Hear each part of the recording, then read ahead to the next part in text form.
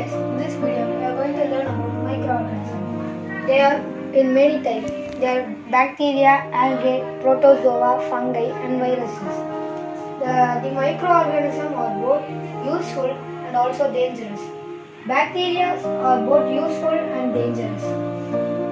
Uses of microorganisms. Microorganisms are made as medicines. The medicine which is made from the microorganism is called as antibiotics. It can kill or stop the growth of the other disease-making microorganism. This antibiotics is also given as vaccines to the people for the disease like polio and smallpox. Edward Jenner is the person who invented the vaccine for the smallpox. The microorganism is not only used to make medicine, it also helps in the growth of the plants. Plants require nitrogen. It cannot take nitrogen from the air directly. Also, it is available abundantly in the atmosphere. Rhizobium, the bacteria which is present in the soil, convert the nitrogen into soluble nitrates and spread it into the soil. Plants' roots absorb the soluble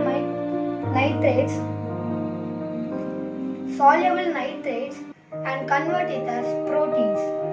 The disease-making microorganism. Viruses and some kind of bacteria also make disease like tuberculosis. Such type of disease are called pathogens. The disease can be spread from one human to another human by air, water and also physical contact. Such diseases are known as communicable diseases. These diseases are carried through carriers. For example, for the carriers are female mosquitoes. In this video, we have learned about these uses and also the disease-making microorganisms.